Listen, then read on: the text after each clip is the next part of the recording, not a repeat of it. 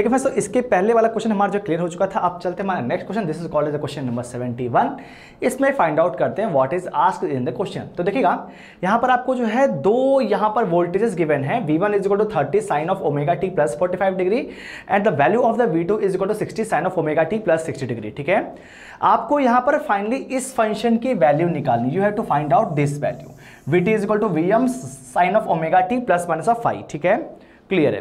तो बेसिकली इसका मतलब क्या है, हम लोग को यहां पर जो है इसका रिजल्टेंट निकालना है। Basically what is asked in the question, it is the question is what, the question is that you have to find out the resultant of voltage V1 end voltage V2। ठीक है, कोई दिक्कत नहीं है, हम लोग बहुत ही इजीली इसको जो फाइंड आउट कर सकते हैं। ठीक है, सबसे पहले अगर मैं इसके बारे में पूछता हूं कि V1 के बारे में, तो V1 यहां पर जो बेसिकली क्या है, V1 इज इक्वल टू, आप लिख सकते हैं V1 is equal to Vm sign of omega T plus 45 degree. ठीक है, मतलब क्या है, अगर मैं यहां पर जो है, ध्यान समझिएगा इस चीज को, अगर मैंने यहां पर V1 is equal to Vm sign of omega T से कंपेयर किया, मतलब क्या है, इसको मैं जो रेफरेंस मान रहा हूं। ठीक है, ये क्या आपका जो रेफरेंस है, तो अगर आपने इसको जो है रेफरेंस मान लिया है, तो इससे आपका जो ये वाली वैल्यू है V1 में है, वो आपकी जो 45 डिग्री लीड कर रहा है, प्लस 45 डिग्री, मतलब जो है 45 डिग्री लीड कर रहा है। अगर मैं यहां पर जो V2 के बारे में देखता हूं, तो V2 आपका क्या होगा, इस रेफरेंस से आपका जो 60 डिग्री लीड करेगा। तो बेसिकली ये आपका बहुत ही इंपॉर्टेंट टर्म है, इस बात को ध्यान दीजिएगा कि यहां पर हमेशा हमको जो है लीडिंग और लैगिंग यहां पर जो है देखना पड़ता है। और लीडिंग या फिर लैगिंग जो है देखने के लिए आपके पास अगर आपका जो एंगल पॉजिटिव में है तो वो आपका जो लीड कर रहा होगा, और नेगेटिव में है तो वो आपका लैग कर रहा होगा। ठीक है, क्लियर है। अच्छा देखिएगा यहां पर क्या है, V1 is equal to Vm sign of omega T plus 45 degree. अगर मैं इसको जो है रेफरेंस मान लूं, इसको मैंने क्या लिख दिया, this is called as a reference from where you have to compare. ठीक है, तो अगर मुझको यहां पर V1 को रिप्रेजेंट करा तो 30 sign of omega T plus 45 degree होगा। मतलब क्या है, मान लीजिए ये मेरा V1 है। ठीक है, और V1 ऊपर नहीं करेंगे इसको क्योंकि आपका 45 डिग्री ही है, तो ठीक है कोई दिक्कत नहीं है, इसको देख लेते हैं। ठीक है, ये हमारा जो रेफरेंस हो गया। इसके बाद देखिए V1 इज इक्वल टू कितना हुआ, 30 sign of omega T plus 45 degree. ठीक है, ये मैंने मान लिया V1। ठीक है, this angle is what, this angle is 45 degree. यहां तक किसी को दिक्कत नहीं होनी चाहिए, बहुत ही सिंपल है। मैंने रेफरेंस से V1 को जो 45 डिग्री लीडिंग पे दिखा दिया है, और यहां पर इक्वेशन के हिसाब से भी आपका वही चीज सेम टू सेम बन रहा है। ठीक है, बात क्लियर है। अगर मैं यहां पर जो है सेकंड देखता हूं, V2 is equal to what, 60 sign of omega T plus 60 degree. मतलब क्या, V2 आपका जो है 60 डिग्री जो लीड कर रहा होगा। ठीक है ना, V2 आपका क्या होगा, 60 डिग्री लीड करेगा। तो अगर मैं यहां पर V2 को बनाता तो V2 मान लीजिए कहीं यहां पर आता। ठीक है ना, V2 अगर यहां पर आएगा तो इसका मतलब क्या है, इसको मैं लिख देता हूं V2 and what is this angle is equal to sir 60 degree यहां पर गिवन है। ठीक है, किसी कोई दिक्कत नहीं है। तो यहां पर इसका आपको जो फाइनली जो रिजल्टेंट निकालना है। अब आपको समझ में नहीं है कि सर इसका हम रिजल्टेंट कैसे निकालेंगे, तो कुछ नहीं करना है, बच्चा लोग ध्यान से समझिएगा, जैसे मैं बताऊंगा वैसे ही आपको करना है। अगर आपने इसका हॉरिजॉन्टल और वर्टिकल कंपोनेंट निकाल लिया, मतलब है ध्यान समझिएगा, यहां पर V1 और V2 आपके जो दोनों जो बीच में आ रहे हैं। ठीक है ना, तो V2 का एक हॉरिजॉन्टल कंपोनेंट होगा और एक वर्टिकल कंपोनेंट होगा। वर्टिकल कंपोनेंट इस डायरेक्शन में होगा और हॉरिजॉन्टल कंपोनेंट इस डायरेक्शन में होगा। तो उससे क्या हो गया, ये वाले टर्म को आप जो दो पार्ट में ब्रेक कर दिए, एक हॉरिजॉन्टल कंपोनेंट और एक vertical component. Same as it is अगर मैं यहां पर बात करता हूं V1 की, तो V1 भी आपका एक हॉरिजॉन्टल कंपोनेंट और एक वर्टिकल कंपोनेंट में ब्रेक हो जाएगा। ठीक है, तो अगर आपको यहां पर जो है देख सकते हैं कि आपके पास जो V1 V2 फाइनली दो वर्टिकल और दो हॉरिजॉन्टल कंपोनेंट ब्रेक हो जाएगा, तो सिर्फ आपके पास हॉरिजॉन्टल और वर्टिकल कंपोनेंट बचेंगे। अगर मैं उसका आपसे जो पूछता हूं कि व्हाट इज द रिजल्टेंट अगर आपको जो पूछता तो आप कैसे निकालेंगे। अगर आपके पास x और y है और आपसे अगर मैं जो रिजल्टेंट पूछूं, दोनों के बीच का एंगल क्या है, 90 डिग्री है, तो आप वहां पर डायरेक्टली निकाल सकते हैं under root of x square plus Y square, under root of Y square. ठीक है, बात क्लियर है। या फिर आप यहां पर जो ट्रायंगुलर लॉ भी लगा सकते हैं या फिर पैरेललोग्राम लॉ भी लगा सकते हैं, कोई दिक्कत नहीं है। ध्यान दीजिएगा, अगर मान लीजिए आपको जो x पता है और आपको y पता है, आपको रिजल्टेंट निकाल, तो रिजल्टेंट सर यही तो होगा। और according to the Pythagoras theorem what is this is called as z will be equal to under root of x square plus Y square. ठीक है, तो आप इस तरह से भी इसकी वैल्यूज को फाइंड आउट कर सकते हैं। ठीक है, तो अब मैं यहां पर क्या करूंगा, मैं यहां पर सीधे सीधे जो ब्रेक कर दूंगा इसको दो कंपोनेंट्स में, एक हॉरिजॉन्टल कंपोनेंट में और एक वर्टिकल कंपोनेंट में। ठीक है, बहुत ही क्लियर है। अब देखिएगा, अगर इसको मुझे हॉरिजॉन्टल या फिर वर्टिकल कंपोनेंट ब्रेक करना है तो मैं यहां पर कैसे कर सकता हूं? तो V1 का थीटा के साथ जो टर्म होगा वो हमेशा कॉस होता है, और जो थीटा के साथ नहीं होता वो हमेशा क्या होता है? साइन होता है। तो इसका मतलब क्या है, अगर मैं इसको लिखूंगा तो ध्यान दीजिएगा यहां पर क्या आ जाएगा, V1 cos ऑफ 45 डिग्री, ठीक है, और इधर क्या आ जाएगा, V1 sign of 45 degree. Clear है, कोई दिक्कत नहीं आ रही है, सही है, बिल्कुल सही है। सेम एज इट इज अगर मैं यहां पर बात करूंगा तो यहां पर क्या है आपका जो है थीटा कितना है, 60 डिग्री है, तो ये क्या हो जाएगा, V2 का थीटा के साथ वाला क्या हो जाएगा, कॉस हो जाएगा, तो यहां पर क्या आ जाएगा, V2 cos ऑफ 60 डिग्री, ठीक है। अगर मैं यहां पर जाऊंगा तो फिर क्या लिखूंगा, V2 साइन ऑफ 60 डिग्री, ठीक है। तो यहां पर आप देख सकते हैं कि फाइनली आपको जो दो हॉरिजॉन्टल और दो वर्टिकल कंपोनेंट में आपका ये जो है ब्रेक हो गया है, किसी कोई दिक्कत नहीं है, ठीक है ना, हॉरिजॉन्टल मिल गया और वर्टिकल मिल गया, ठीक है। तो अगर मैं आपसे पूछता हूं कि what is horizontal component, it means that I am asking about the V axis is called as the horizontal component, ठीक है। ये आपका एक्स एक्सिस हो गया, या क्या हो गया, वाई एक्सिस हो गया, ठीक है। तो V axis will be equal to V1 cos 45 degree, V1 cos of 45 degree. अच्छा, V1 आपको जो है पता है, V1 इज व्हाट, V1 आपको जो है पता है यहां पर क्या है, 30 है, ठीक है। 30 आपका जो है स्टार्टिंग जो आपकी वैल्यू थी, मैक्सिमम वैल्यू थी, तो 30 cos 45 डिग्री और प्लस V2 आपको कितना पता है, 60 है, तो यहां पर कितना आ गया, 60 cos ऑफ 60 डिग्री, ठीक है, किसी को दिक्कत नहीं होनी चाहिए, ठीक है।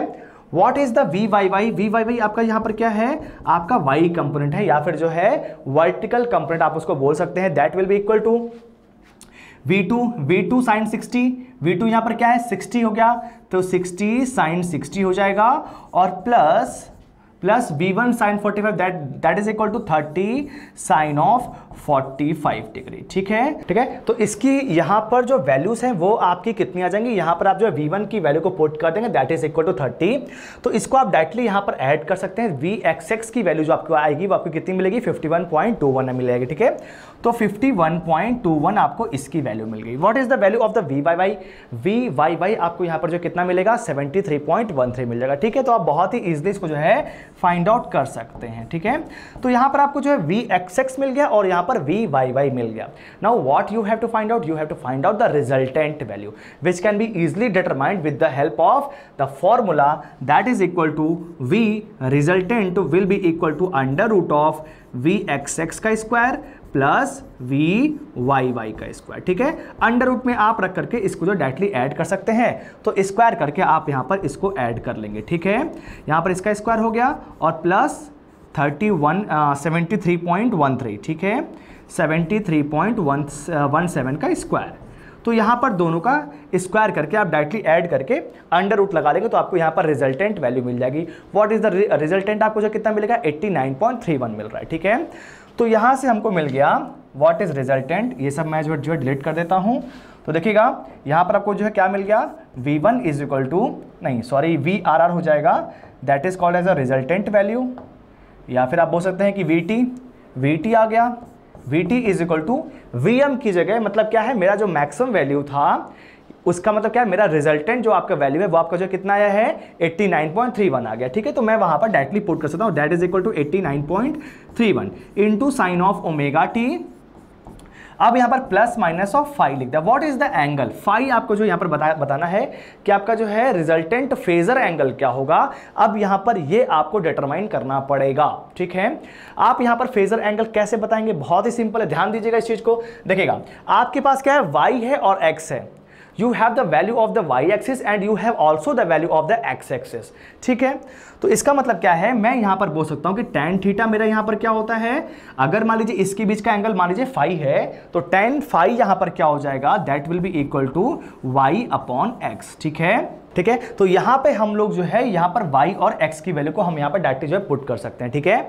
तो देखते हैं what is the value of the y, that is equal to tan phi will be equal to y is what, y आपका जो है y एक्सिस के बारे में बात की गई। अब यहां पर देखिएगा आपको ये चीज दिमाग में आ सकती है कि यहां पर एंगल आपका जो 90 degree, but it is not true, because what we are finding the resultant angle, ठीक है। अब देखिएगा अभी आपने यहां पर क्या किया, एक्स और वाई एक्सिस में इसको आपने जो डिस्ट्रीब्यूट कर दिया, ठीक है, दो पार्ट में आपने जो डिस्ट्रीब्यूट करके एक्स और वाई की वैल्यू निकाली है, एंगल नहीं निकाला, इस बात को ध्यान दीजिएगा, ठीक है। अब आप खुद भी सोच सकते हैं कि अगर आपके पास V1 और जो है V2 है, इसका रिजल्टेंट कहीं यहां पर आ रहा होगा, इसका रिजल्टेंट कहीं यहां पर आ रहा होगा, ठीक है, यहां पर कहीं आ रहा होगा, ठीक है। तो ये जो एंगल होगा that is called as the phi, ये जो एंगल होगा जो रिजल्टेंट से जो आपका एंगल बन रहा है that is called as the angle of the phi, ठीक है, और द फेजर एंगल। तो अगर इसकी वैल्यू आपको निकालनी है तो सिंपल सी बात है, y अपॉन x करेंगे। y is what, y is this, and what is x, this is x, simple है। तो इसका मतलब क्या है, मैंने यहां पर जो है tan फाई लिख दिया, that will be equal to y upon x, that is equal to y upon divide by x, ठीक है। तो y आपको जो पता है, y आपको जो कितना मिल गया था, y आपको जो कितना मिल गया था, y वाज द 73.13, ठीक है, 73.13, ठीक है, डिवाइड बाई आपका x की वैल्यू आपको जो कितनी मिली थी, 51.21, ठीक है, 51.21। Now you have all the values, you can easily find out the value of the angle phi, which will be nearly equal to, phi will be nearly equal to 55 degree, ठीक है, 55 degree आ गया, ठीक है, 55 degree. अब देखिएगा यहां से एक बात और जो आपको समझ में आनी चाहिए, अगर 55 डिग्री आया है, इज दैट प्लस और माइनस, आपको यहां पर जो है साइन कैसा होना चाहिए, प्लस होना चाहिए या फिर जो माइनस होना चाहिए। तो आप यहां पर देख सकते हैं, बहुत ध्यान से देखिएगा, अगर ये रेफरेंस है तो अगर प्लस आया है तो इसका मतलब ऊपर ही गया होगा। अगर रेफरेंस को आपने जो मान रखा है that is equal to sign of omega T, और वहां पर आपका एंगल जो है पॉजिटिव आ रहा है, इसका मतलब क्या है कि वो लीड कर रहा होगा। अगर एंगल नेगेटिव आता है तो वहां पर उसको हम लोग क्या बोलते हैं, वो लैग कर रहा है। इसका मतलब क्या है, इसका मतलब ये है कि हम लोग यहां पर इसको जो पुट कर सकते हैं, दैट इज इक्वल टू, मेरा यहां पर जो फंक्शन बनेगा, ध्यान दीजिएगा, फंक्शन यहां पर जो क्या बन जाएगा, फंक्शन यहां पर जो फाइनली बनेगा, Vt is equal to Vm is what, that is called as the maximum value 89.31 into sine of omega T, और प्लस एंगल कितना हो जाएगा, 55 डिग्री हो जाएगा। मैंने यहां पर स्टार्टिंग में प्लस माइनस दोनों लिखा था because there is a possibility of lagging also, but because the angle is positive it will always be leading, ठीक है। कौन लीड कर रहा है, रिजल्टेंट आपका जो लीड कर रहा है with respect to the reference, बिना रेफरेंस के हम लोग कहीं पर भी बात नहीं करते, ठीक है। एक बात तो वो समझ गए। अब यहां पर एक बात और समझिएगा, बहुत ज्यादा इंपॉर्टेंट है कि कभी भी अगर आपका जो इस फॉर्म में आपका वोल्टेज या फिर करंट लिखा हो, देन व्हाट इज दिस, जो आप यहां पर फेजर से जो रिप्रेजेंट कर रहे हैं ये क्या है, फेजर से रिप्रेजेंट कर रहे हैं वो क्या है। तो ध्यान दीजिएगा इस चीज को, इसको मैं इस तरह से भी लिख सकता हूं, 30 एंगल ऑफ 45 डिग्री। ये मैंने कैसे लिखा, ध्यान दीजिएगा, 30 angle of 45 degree, that is equal to, इस बात को अपने जो दिमाग में रखिएगा कि ये हमेशा Vm से मैं शो करूंगा, जो वैल्यू यहां पर होगी वही वैल्यू यहां पर भी है। This is not the RMS value, ये Vm एंगल ऑफ 45 डिग्री है, ठीक है ना। क्लियर है बात, मतलब क्या है, अगर कहीं पर भी ये आपकी वैल्यू बेसिकली लिखी हुई है, इट मींस दैट क्या हो गया कि 30 एंगल ऑफ 45 डिग्री मतलब क्या है, 30 sign of omega T plus 45 degree, वो 45 डिग्री लीड कर रहा होगा। अगर वहां पर जब माइनस लिखेगा तो फिर क्या आप बोलेंगे कि वो आपका लैग कर रहा है, कितने एंगल से, 45 डिग्री से, ठीक है। इसको अगर मैं यहां पर रिप्रेजेंट कर रहा हूं तो इसको मैं लिख सकता हूं 60 एंगल ऑफ 60 डिग्री, ठीक है ना। तो ये इसका क्या हो गया, इसका जो मैग्नीट्यूड हो गया आपका जो 60 हो गया, और एंगल कितना हो गया, 60 डिग्री हो गया, ठीक है ना। तो ये 60 डिग्री से लीड करा because of the positive sign, if it is having negative sign it will be the lagging in nature, ठीक है। बात क्लियर है।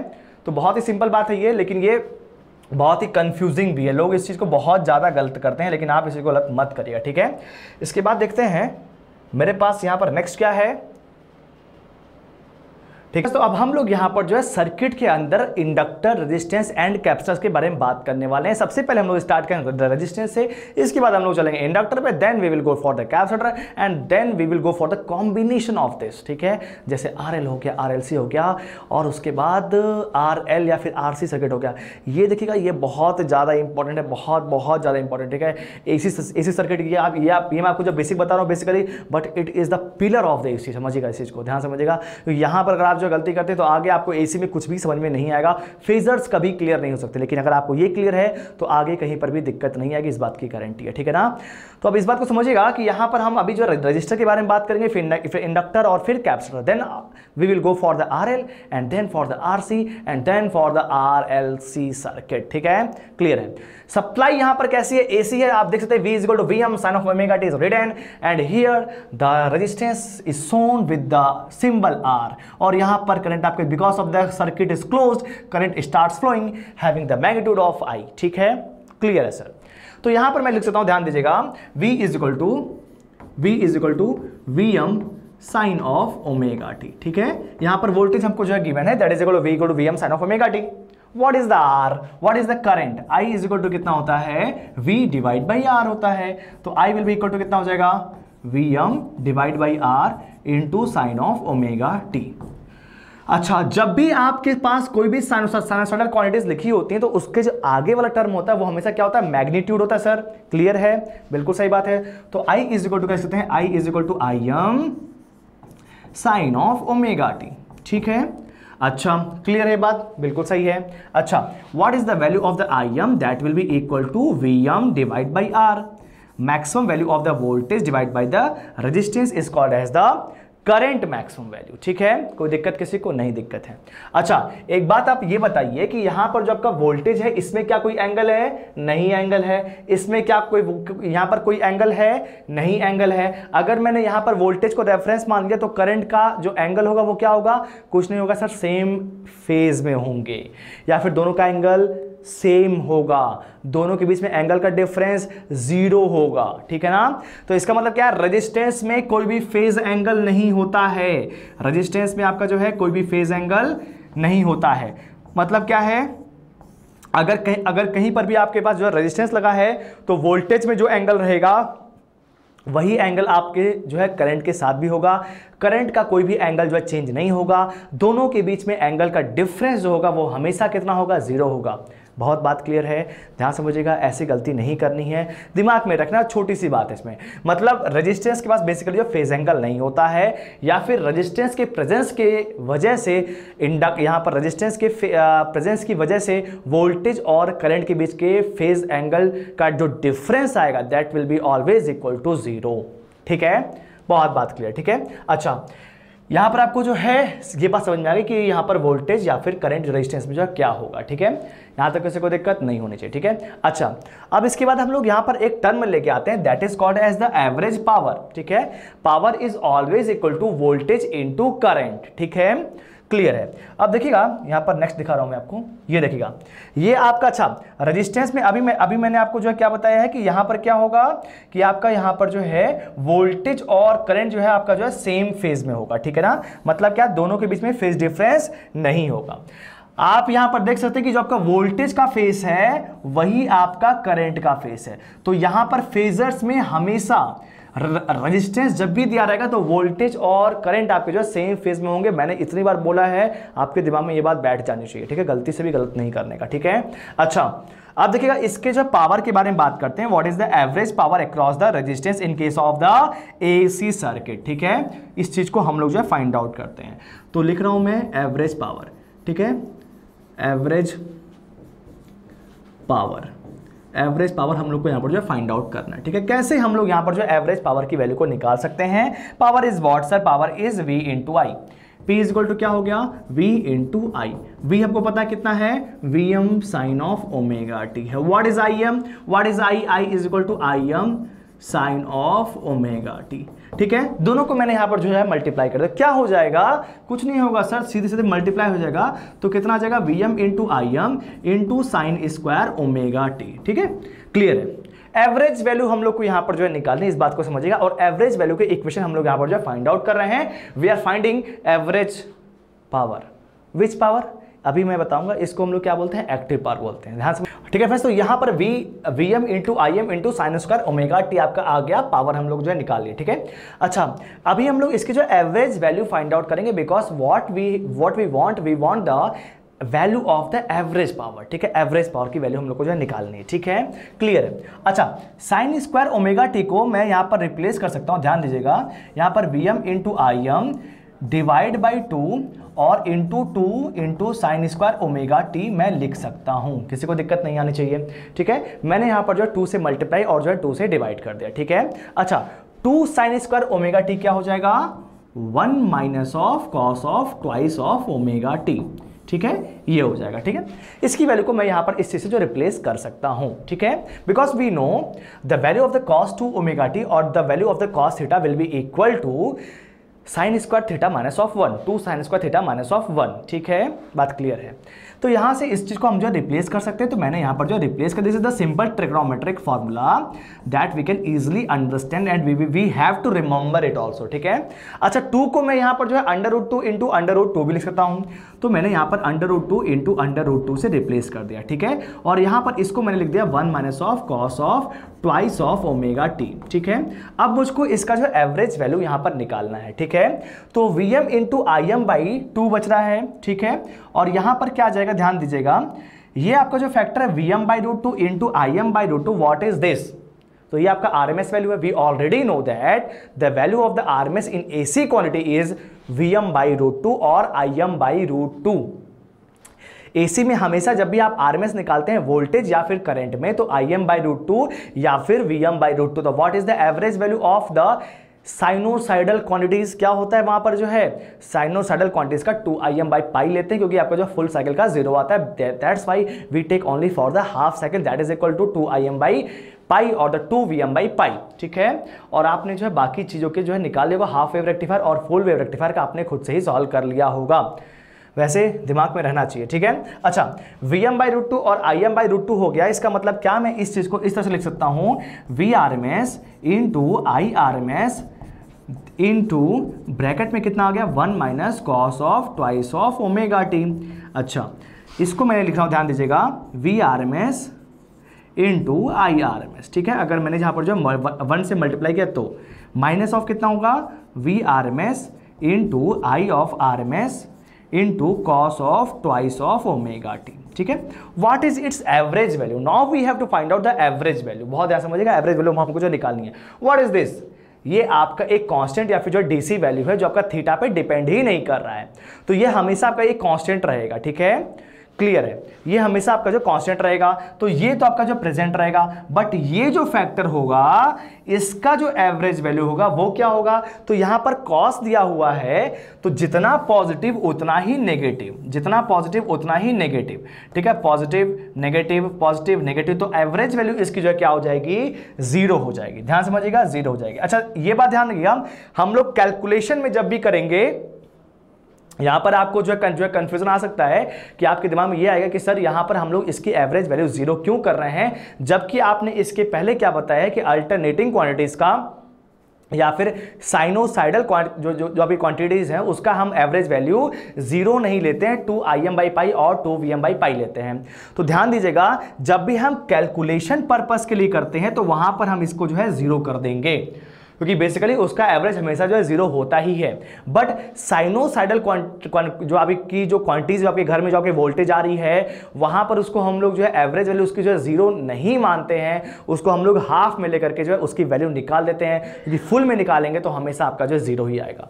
तो वहां पर क्या है कि अब आप सोच सकते हैं कि एवरेज वैल्यू, अगर मैं आपको ये बोलूँ कि आपके घर में जो भी आपका वोल्टेज आ रहा है उसकी एवरेज वैल्यू आपको जो है 0 मिल रही है, तो ये बात थोड़ी सी अच्छी नहीं लगेगी। दैट्स वाई वहां पर क्या होता है, हम लोग हाफ को लेकर के उसकी एवरेज वैल्यू को जो है फाइंड आउट कर लेते हैं, that is equal to 2Im by pi और द 2Vm बाई पाई। ठीक है, वो सिर्फ कंडीशनल है। ठीक है, लेकिन अगर मैं जो फुल साइकिल के बारे में बात करूं तो हमेशा जो एवरेज वैल्यू आएगी वो क्या आएगी, 0 आएगी। ठीक है, तो फॉर द कैलकुलेशन पर्पस आप हमेशा जो है 0 लेंगे। ठीक है, तो यहां पर आपको जो है कितना मिल गया, what is the average power, तो average power you can easily remember it, what is the average power. ठीक है, तो ध्यान दीजिएगा, एवरेज पावर अगर हमको यहाँ पर जो लिखना था तो हमने यहाँ पर एवरेज पावर की वैल्यू को जो निकाल लिया। ठीक है, कितना जाएगा, Vrms इंटू Irms। ठीक है, Vrms इंटू Irms।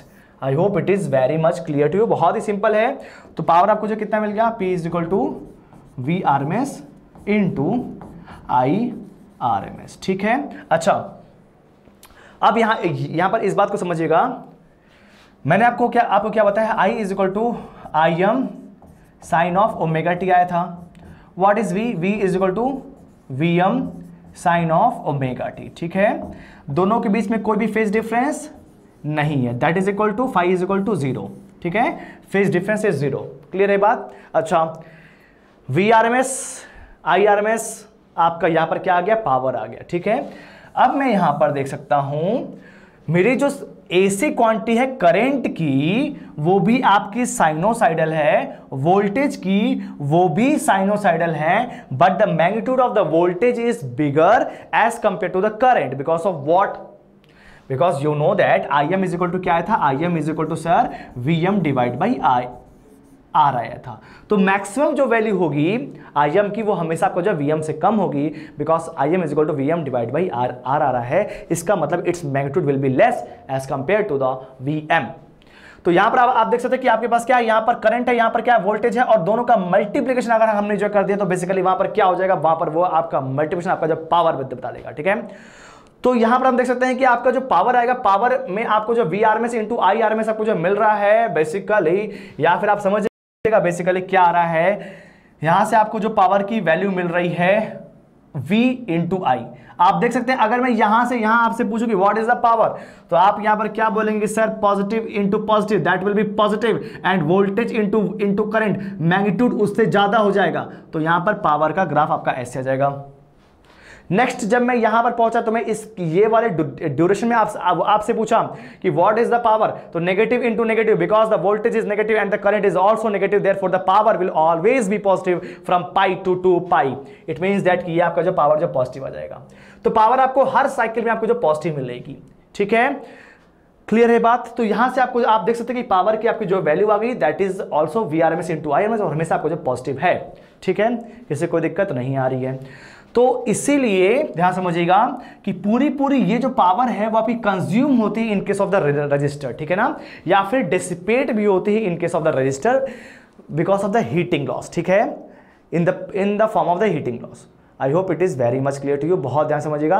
तो P is equal to we into आई, मैंने ग्राफ से भी आपको इस चीज को जो है पूरी तरह से समझा दिया है कि यहाँ पर ग्राफ भी आपका जो कैसे बनेगा, वीएम और आईएम आपको जो है सेम फेज में है, इस बात को ध्यान दीजिएगा, ये आपका बहुत ज्यादा इंपॉर्टेंट है। रेजिस्टेंस में आपका फेज डिफरेंस नहीं होता है, बात क्लियर है, कोई दिक्कत नहीं आनी चाहिए। तो रेजिस्टेंस के बारे में यहाँ पर हमने काफी अच्छे से पढ़ लिया। रेजिस्टेंस में कोई फ्रीक्वेंसी का टर्म भी मैंने नहीं लिया है, रेजिस्टेंस को सिर्फ मैंने आर से दिखाया है, रेजिस्टेंस कोई उसमें जो फ्रीक्वेंसी का टर्म नहीं होता है, और वोल्टेज और करंट आपको जो सेम फेज में होते हैं। I hope it is very much clear to you, ठीक है ना।